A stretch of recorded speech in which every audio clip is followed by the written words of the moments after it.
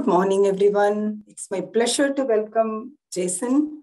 Jason Cong is the Volcano Chair for Engineering Excellence Professor and former Department Chair at the UCLA Computer Science Department, with joint appointment from the Electrical and Computer Engineering Department, the Director of Center for Domain-Specific Computing, and the Director of VLSI Architecture, Synthesis, and Technology, VAST Laboratory.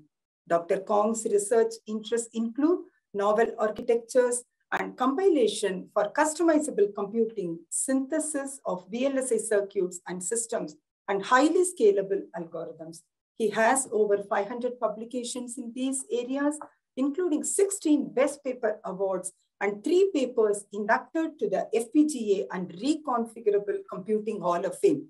He co-founded AutoESL, which developed the most widely used high-level synthesis tool for FPGAs, renamed to Vivado HLS after Xilinx acquisition, and more recently, Falcon Computing Solutions to enable FPGA acceleration in data centers, also acquired by Xilinx.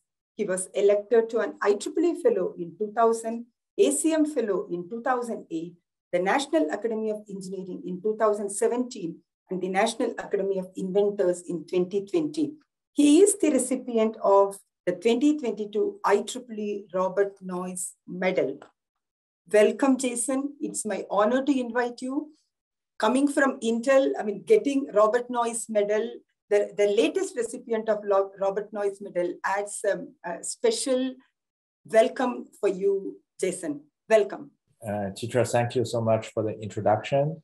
So it's my pleasure to speak to this audience, and I always wanted to attend this events in person, but this is the second best thing that I can actually share some of my research results with you virtually.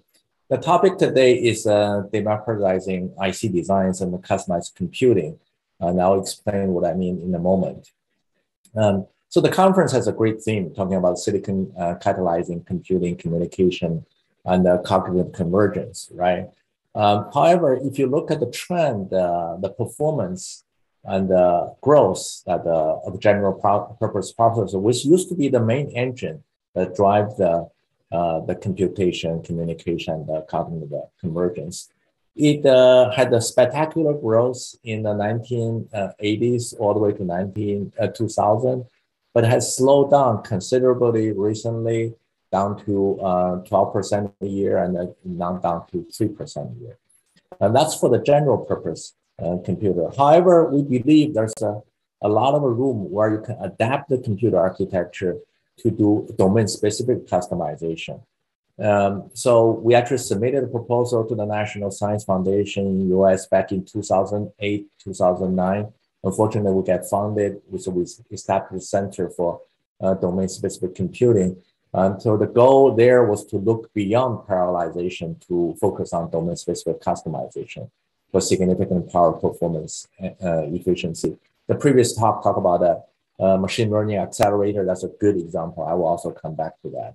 And so we had a position paper 2011, and more recently we actually had a good overview paper about the on-hour research in the past decade in IEEE proceedings. It's an invited paper, goes from single chip to data centers.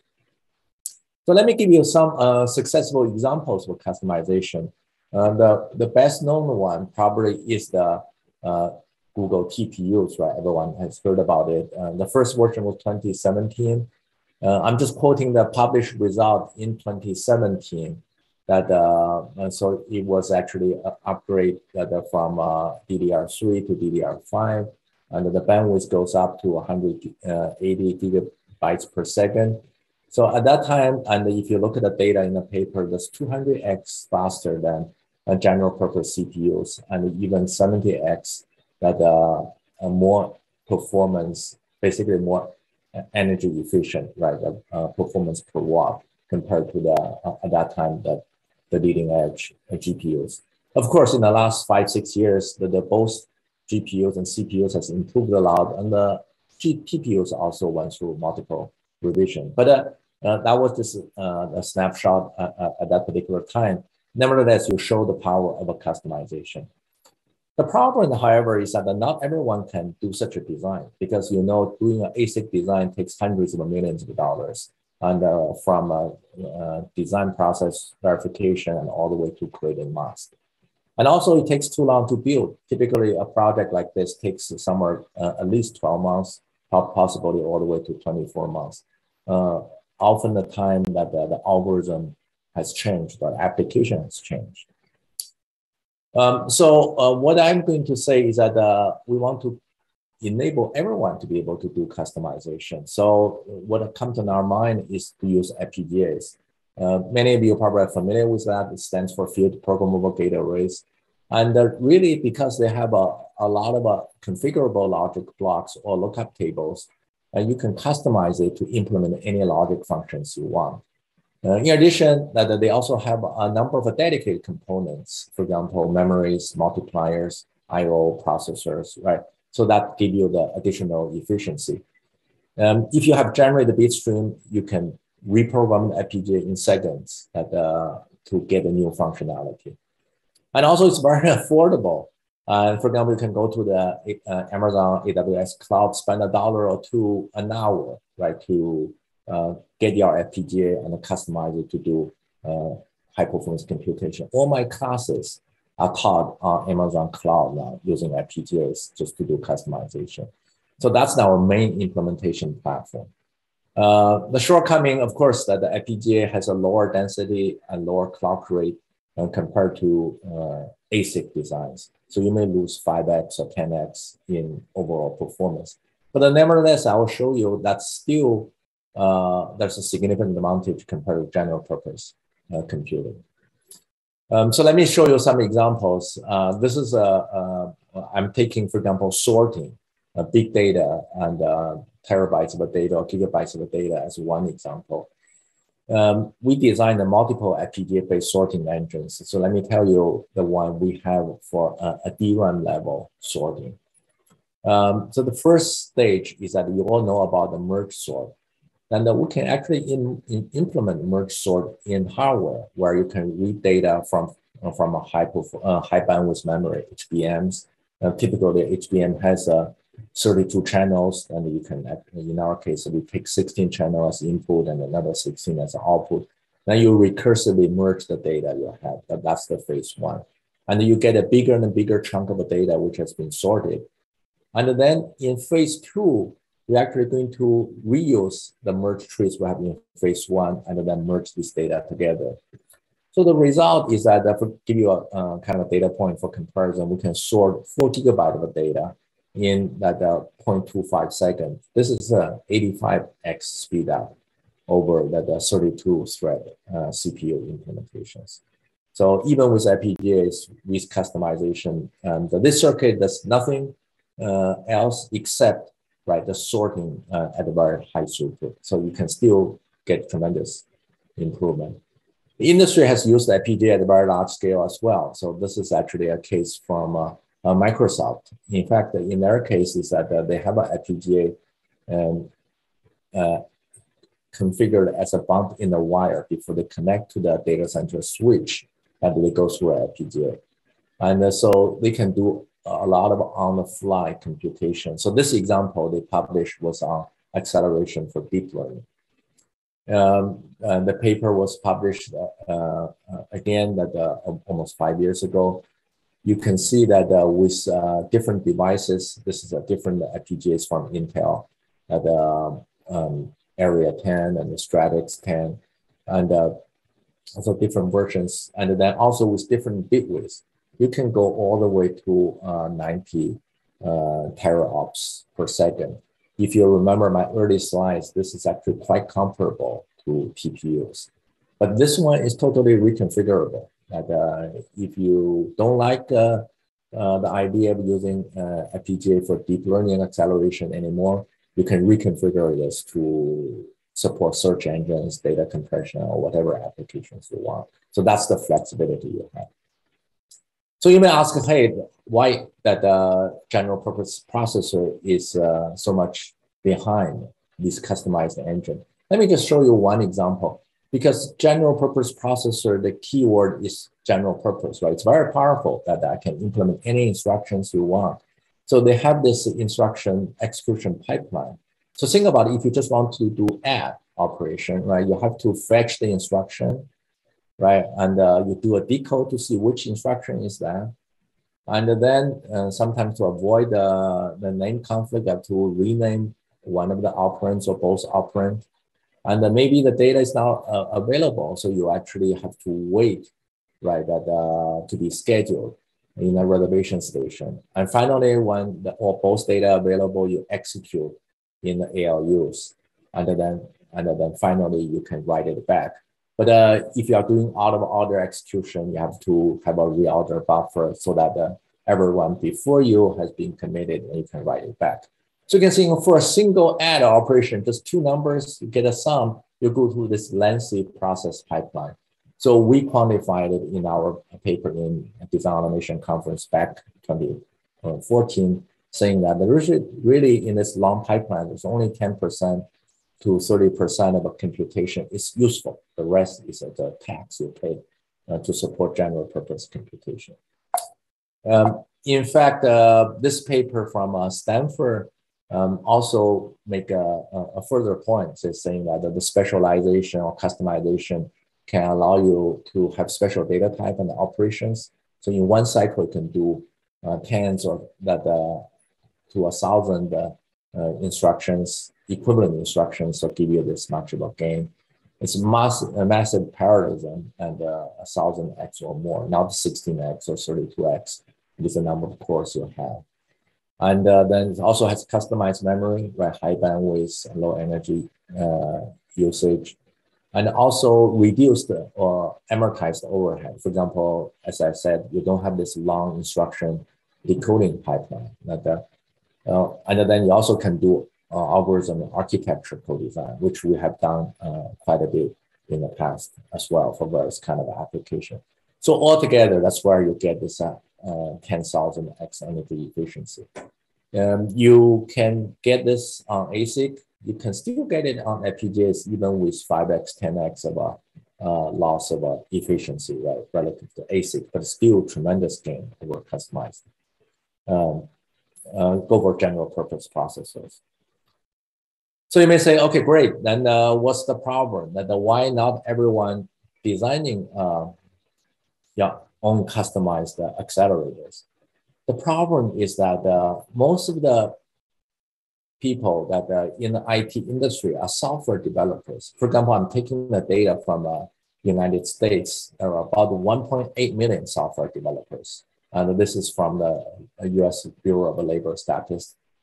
There are only about 66,000 people that they consider computer hardware engineering. Whether they can all do IC designs or FPGA design, I'm not sure, but all the hardware designers are in the 60s. So the difference is that almost 20x, 30x, or even larger, right? So basically, the FPGA and ASIC are not easy to design. Not everyone can do that. So that's actually the theme of my research. Is I want to enable every software developers or most of the software developers to be able to design customized computing engines. You may say, is it really that hard? I heard this thing called the high-level synthesis, where you can take C programs and then generate accelerators. Indeed, there's tremendous progress on this subject in the past. In fact, my lab is at the very forefront of that. Some of you may read in our paper back in 2006. We have a high-level synthesis system called XPilot. It was quite successful. We can synthesize something like an MPEG decoder automatically. And then we get a lot of industry interest from the industry. We spin up the company called Autopilot. And what's a product called Autopilot? The name of the company called AutoESL. That's got acquired by Xilinx. Chitra mentioned it in the introduction. So that's the basis of their Vivado HRS high-level synthesis tool. It allows you to do a C-based synthesis. We support IEEE standard floating point operations. There's a lot of special optimizations we have. The quality of the result matches or exceeds the RTL designs in many cases. And so if you are interested in all the detail, we have an invited paper, a keynote paper in the IEEE transactional CAD now more than 10 years ago. There's a high-level synthesis for FPGA from prototype to deployment. If you do a Google search, there are thousands of papers using Vivado HRS. I'm sure some of you in the audience probably have used it quite a bit. You said, that's great. Isn't that the case? A software designer can just use this tool to create accelerators, but not as quite as simple. Let's take a very simple example, like a CNN, convolutional neural network. You are very familiar with that. With some initialization, the main computation is the 6-level nested loop. Basically, for every output image, you're going to do convolution on every input image, and you do it for the row and the column, and you do this P times Q convolution, right? The K by K convolution. The good news is that you just feed this C code into that high-level synthesis tool. You do get a circuit, but the circuit actually is 80x slower than even a single-core CPU. So you don't get acceleration, that you get actually deacceleration. So what happened? The problem are multiple. For example, you take these parameters, you map it to the this DRAMs, and then you are reading it at a 32-bit at a time. And also in CPUs, you have cache, you cache the data, but this time that by default, when you design your own accelerator, unless you specify that there's no cache, there's no data reuse, you have to get it from DRAM every time. Also, if you don't do anything, there's no parallelization, that all these loops are executed sequentially. Plus, there's actually memory bank conflicts that although there's plenty of on-chip memories, you cannot utilize that very efficiently. Also remember FPGA, the clock frequency typically is 5x slower.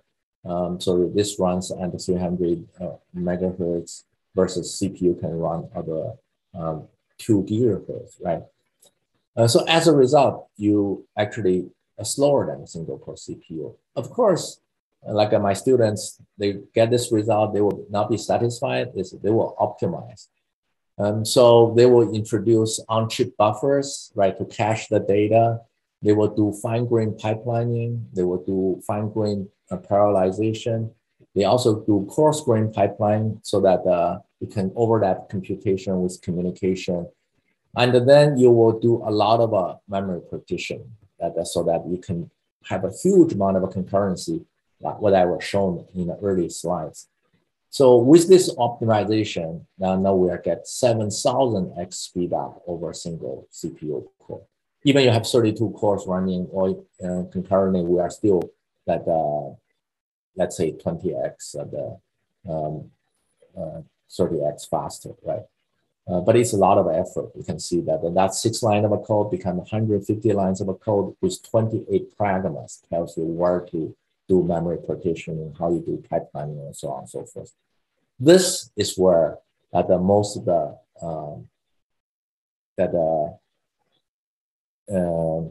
software developers stop. They kind of get worried whether I can handle that.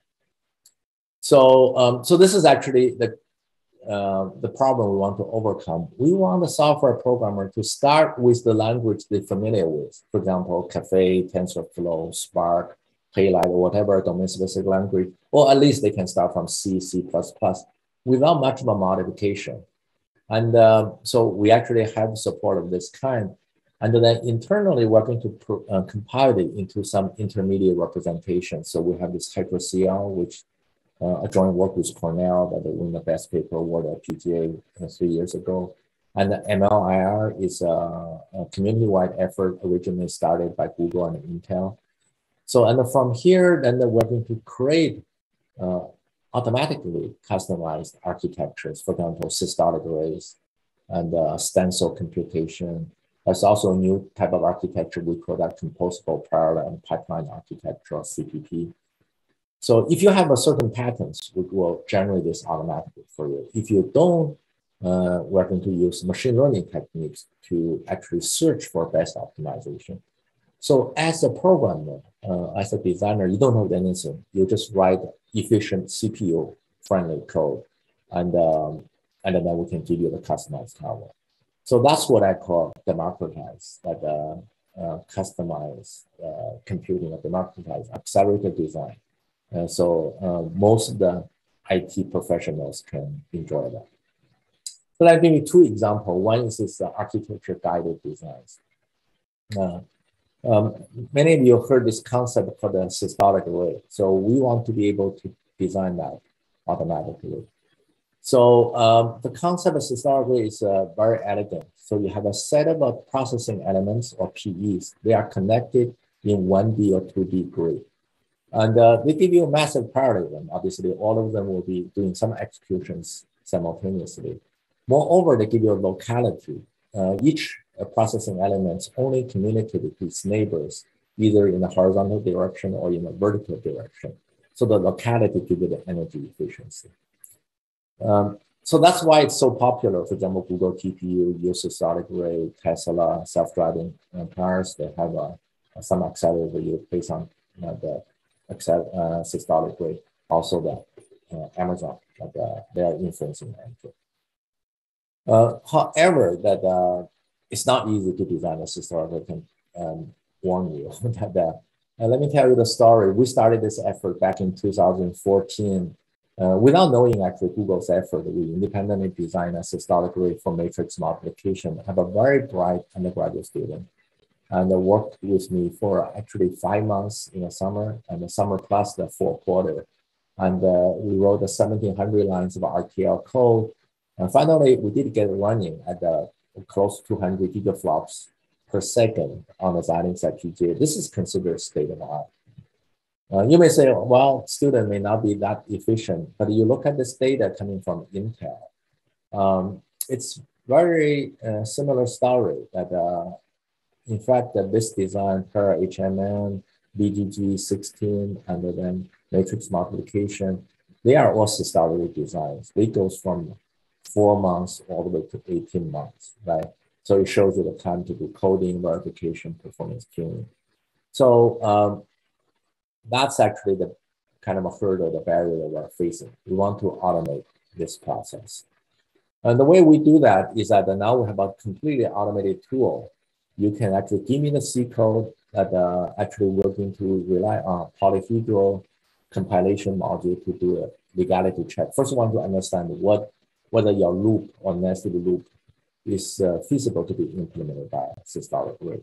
The way we check that is to make sure there's a uniform, constant dependency of distance 1, right? And then if it can be done, then we'll do computation management, communication management. We can actually have an auto-tuner to look for the best configurations. And then finally, we can give you systolic array either in Xilinx FPGA or in Intel FPGA or in ASIC through this Mentor Catable C. So let me give you one example why it's so difficult and what are the solution space we are facing. So first, you have this concept called the space-time mapping. So this is just a 3-level nested loop for matrix multiplication. We are all familiar with saying that I for all I or j, and basically for each ij elements, I'm going to do this aik times bkj, right? The summation of that over all k. So for this three-level nested loop, you have to decide which levels goes to the space dimension, which level goes to the time dimension. So that's called the space-time mapping. So in this case, I'm taking ij into the basically space dimension. The k will be executed sequentially on each PE. That's the time dimension. But you can have a huge matrix multiplication. It's too big to map to a single systolic array. So in this case, you got to tile. Maybe you can say my systolic array is small. I can only design a 4x4 systolic array. So that's why I have to tile my loop. So the innermost 3 levels of nested loop is 4x4x4. So that's called array partitioning. You go from a arbitrary design to a kind of a physical implementation. And it's often the case that the computation may take more than 1 cycle. And for the innermost loop, it's not that ideal. I do 1 cycle of communication, I hand it a computation, hand it to my laborers. So what happens if you do 6, 8, or 12 computation? So in this case, while I'm doing finish one, I'm going to pick up another independent task. I'm going to execute it. That's called the latency hiding. So basically, I'm going to take some further loops that I'm actually doing that in a pipeline fashion at the innermost loop. And then finally, I will actually do the SIMD vectorization. The PE doesn't have to be executing just one element. I can execute multiple elements, right? The vectorization. So, so these will be all done automatically. Of course, you say, how do you decide the parameter? What's the tiling parameter? What's the vectorization parameter, and so on and so forth. So for this, we have an intelligent search engine where we do mathematical programming-based optimization to start with, and we do evolution-based search. And as a result, that we have a highly optimized solution. You can see, for example, for matrix multiplication for CNN, the only number of input lines is somewhere from 7 to 10, right? The C code, you consider the loop nest. And the output high-level synthesis code are in close to 10,000 for each one of them. So this shows you the productivity gain. Not only that it's highly productive, that we also can generate highly competitive designs. For example, I'm showing you the comparison in the auto assay in our solution compared to the reference design state of art in other applications. We are consistently better in both the performance and also very comparable in the DSP efficiency. Right? So this tool is completely open source, and if you are interested in it, you can go to my my lab's website and download it and play with it. And we'll be very interested to hear your feedback. If you like it, you should give it a start. Now you can say, well, that's wonderful. For CSR array, we understand you can cover that very well. What about the general C++ program? Maybe I want to do some data compression and encryption, that can you generate the computing engine very efficiently? So for this, we also made tremendous progress. The way we have that is that first we build on this Merlin compiler developed by Falcon Computing. That was acquired by Xilinx, but it's an open source project. So many of you know OpenMP for do parallel computation. So this is just a very OpenMP style. Remember in OpenMP, you write a program like a pragma OMP parallel. You talk about how many threads you use. Here's the same thing. You can just say pragma Excel. I want to do acceleration parallel. How many parallel engines I'm going to create, right? So, and inside the compiler, they will do automatically on-chip memory banking, partitioning, external memory busting, streaming, and also the interface with OpenCL and so on and so forth. So this has been very effective. For example, for this OpenCV library, used to be the case, manual high-level synthesis design, you have to put in 20-some parameters per design, right? Plus 50-some designs in the library. Merlin only need about 1 or 2 parameters. And not only that, so that's reduction on parameters 15x. I use it in my class, and I can see that the pragma reduction from 27 to 9. Moreover, that the performance also improved by 4.3x. So in fact, I just organized the workshop. There's a quite a big discussion about Merlin compiler. Again, it's open source now. Thanks for Xilinx support. You can build things on top of that. So what we have is actually to build things that are on top of this. The goal is that even not 1 or 2 parameters, we want to have 0 parameters. So the way we have is that, for example, you look at one of this polybench example to do basically double matrix vector multiplication. Code is like this. You can just give it to high-level synthesis to get a solution, but I bet the quality will not be very good. With Merlin, actually, it's quite clever that you can just add 3 parameters. One is a pipeline, the other one is parallelization, and then the other one is parallelization with reduction. So that you get 122x speed up. So this is the optimized code. If you have some good hardware design intuition, so this pragmas are reasonable because it's not that too many. Now our goal is to remove this completely. And you can say, how do you do that? Of course, we want to give it to a machine learning algorithm. Machine learning algorithm doesn't know where to put it in, where not to put it in. It will start with all the possible candidates, right? And then we will use a deep learning model to find out the best one. So you give me this C++ code, we're going to learning compiler, and then we're going to get one solution, and then we're going to analyze the solution, just as you, for example, look at the VTune or other profiling result. We know where is the bottleneck, and then we're going to, for that loop, we're going to pipeline or unroll, and we're going to iterate. And also we may actually create some local perturbation. So we can get a number of designs. So that's actually how we generate the training database. We have to train a machine learning agent, right, to do how to do that. And we do it not only for one application, we do it for a whole bunch of applications.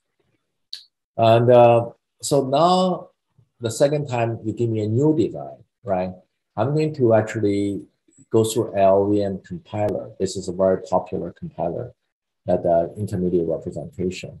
From there, I get a graph because it's very difficult for machine learning algorithm just to understand your program text. Once you get a graph, we call that the CDFG, control data flow diagram. So it tells that how data is going to flow this graph, what kind of computation you do at every node, what's the dependency. This gives a lot of information to a machine learning agent. And from here, actually now we're going to create a graph neural networks. And first we do the encoding part. So this is the way you do graph encoding. So each node has a feature, and you're going to compute a new feature iteratively based on your neighbors. For example, this node 1, neighbors 2, 4, and 3, you do a weighted sum of their features, and the weight is learnable. And then after that, you do a transformation of the features from, for example, from 3 vectors to 3 elements vector to 4 elements vector. And this matrix can also be learned. It's quite similar to the case with deep learning for images. And eventually that we add all of this together, we get a graph embedding that represents the program. From there, we have an MLP prediction layers for area, delay, and so on and so forth. So this is actually the model we have. Let me just show you some result. So this is GNN stands for graph neural network. DSC stands for design space exploration. You can see in terms of latency prediction, DSP, these are the resources, lookup table, flip-flops, memory. So we are all very accurate compared to other methods. Right? And also you can see the benefit as you add more examples. This is all normalized to the initial configuration. We get more and more accurate. In fact, this result can be generalized. We could have transfer learning. So for example, we train this on 15 designs and with hundreds of or thousands of configurations. You give me a new design. Actually, in this case, we tried 4 more new designs. And we actually can find these parameters. And compared to other kind of heuristic search, we can be somewhere 11x faster to all the way to 80x faster with comparable result. Used to be the case, you have to run 24 hours for one design, you can run less than 1 hour. So we are very encouraged by this success. The key message is that the program we start with has absolutely no parameters. It's just a program very familiar, very friendly to software programmers. So with the time constraint, I think I will now talk about the other effort, but we have many other things going on. For example, we can take from TensorFlow to FPGA for deep learning acceleration. And the previous talk also mentioned about this kind of accelerators. You may actually have application deal with graph-based applications or other task parallel applications. So we have the package called Tata. We can support legacy code. By the way, for a high-level synthesis to work, you cannot have pointers, you cannot have recursions. But now we can transform the programs into this kind of a clean form, more or less automatically. You also need to do performance debugging. When you don't get the performance you want to know, hey, where do I focus? So we have papers on this. And we can integrate this into near storage acceleration, and we can improve the clock frequency that with kind of automatic interconnect pipelining. And more recently is that we can use this HRS-based methodology to reduce physical design time by massive parallelization to decouple the computation of each step. So all of this and can take us another a few hours to go through. But I will stop here. You're more than welcome to go to the website of my lab to get more details. So this is the final message I'd like to get. You may remember the Turing Award lecture by Hennessy and Patterson back in 2008. They are saying we're in a new golden age for computer architecture. What I want to say is that we want every programmer, not just the architects, to participate in this golden age. And you can build your own customized accelerators, for example, on field programmable fabrics. And if you have more money, for sure, you can use the same methodology to build it on ASICs. And this is either on-premise in your own data centers and or in a cloud. And I hope many of you will join this effort. And I hope our tools can help you to achieve this kind of goals. With that, I want to thank the funding agencies, National Science Foundation, CRISP Center, and our CBSC industry partners who have a very active partnership program with industries who are interested. We can be glad to talk to you. Intel is a member, Samsung is a member, and Qualcomm and many others. So we hope more can join and work with us. And of course, all of these, this result is only possible with a multi-year dedicated effort from students, postdocs, and many collaborators. Thank you for your attention. I'll be happy to take questions. Thank you very much, Jason. It was an excellent talk and great insights, Jason. The numbers are amazing and amazing. That's all I can say. All the speed numbers that you mentioned, all the execution numbers that you mentioned are extremely good, Jason. Thank you so much for this. I have only one question, Jason. There is a question about, will these methodologies be extended for ultra low power applications? That's the question. So the ultra low power can come in that in multiple ways, right? That one is at the device level, right, at the circuit level. So now our emphasis with these tools, obviously, is at the architecture level. By this customization, and if you don't have to go through this general purpose pipeline, we easily see 10x, 100x in the energy efficiency improvement, power reductions. And so you don't get rid of all this extra logic, which you don't need, right? So you just focus on. Also, there's an opportunity for algorithm architecture co-design. For example, we can take the arbitrary bit width to come down, like to hardware acceleration.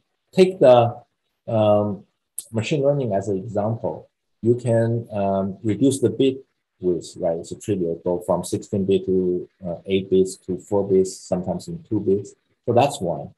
Another trick we play is that maybe you can have more bits, but in each number you have, you only have one non-zero bit. For example, I have 8-bit numbers, right? So that can be